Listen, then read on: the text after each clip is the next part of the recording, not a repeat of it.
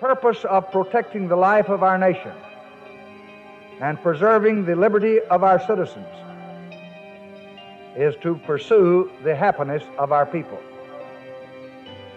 Our success in that pursuit is the test of our success as a nation.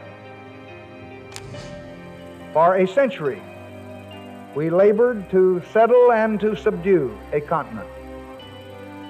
For half a century, we called upon unbounded invention and untiring endurance to create an order of plenty for all of our people.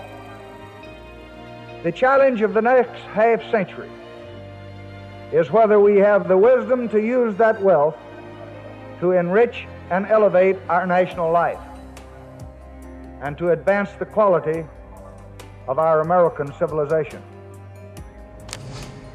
Your imagination and your initiative and your indignation will determine whether we build a society where progress is the servant of our needs, or a society where old values and new visions are buried under unbridled growth.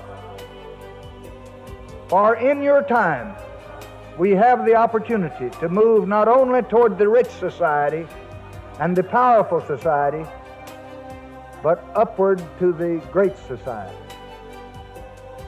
The great society rests on abundance and liberty for all.